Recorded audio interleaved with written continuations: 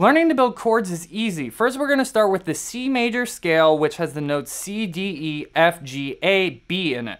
And we're going to give each of those notes numbers, so 1, 2, 3, 4, 5, 6, 7.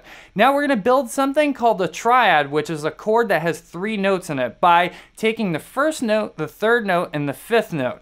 Now, when we skip from the first to the third, this is called the third, and when we skip from the third to the fifth, this is also called the third. We build the triad by stacking 2 thirds. So we can also do this on each of the other notes. So D, F, A, E, G, B, F, A, C, G, B, D, A, C, E, and B, D, F. And this gives us the chords C major, D minor, E minor, F major, G major, A minor, and B diminished.